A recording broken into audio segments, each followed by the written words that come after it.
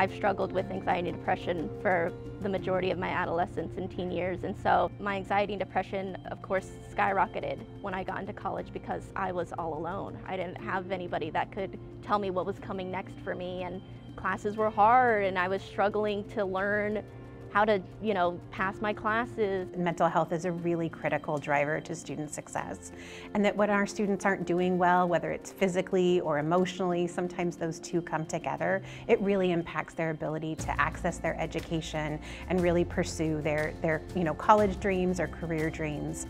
I was really considering dropping out of school because it had just become too much for me to handle school and handling my mental health. And that's where TimelyCare's teletherapy services really become beneficial. We have limited capacity here on campus, and we really try to see as many students as we can.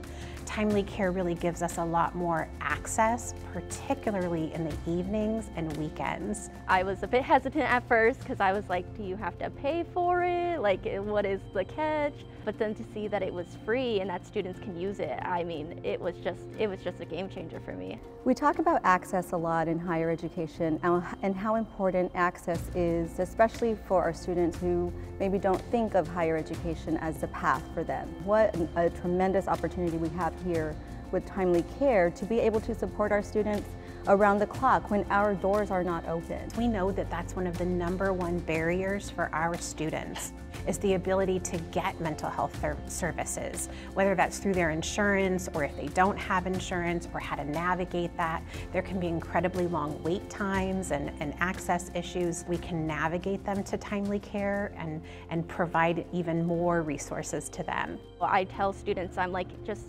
make that step. Go and get help. Take advantage of the resources they have here, because we need to watch out for ourselves and take care of ourselves, and to have programs here and to have resources like TimelyCare.